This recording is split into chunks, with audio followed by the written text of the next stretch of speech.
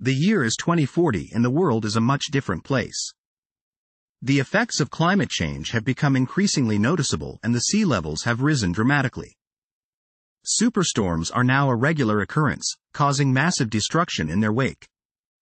In response to the changing climate and the need to adapt, many governments resorted to oppressive regimes, cutting off access to knowledge and truth. Books and other forms of physical media were greatly restricted, making them very rare and expensive. With the AI takeover, many people found themselves unemployed or replaced by machines. This created a knowledge gap in IT, leading to the need for more experienced and educated IT professionals.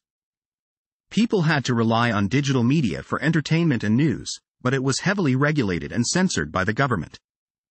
This caused people to become increasingly susceptible to superstimuli and digitalization, resulting in a drastic decline in the general population's attention span. Those who could afford the expensive books managed to keep their knowledge and understanding alive, but the majority of the population was left in the dark. As the years went on, the society slowly started to change and the oppressive government slowly grew weaker. People slowly started to realize the importance of books and physical media, and the demand for them slowly started to increase.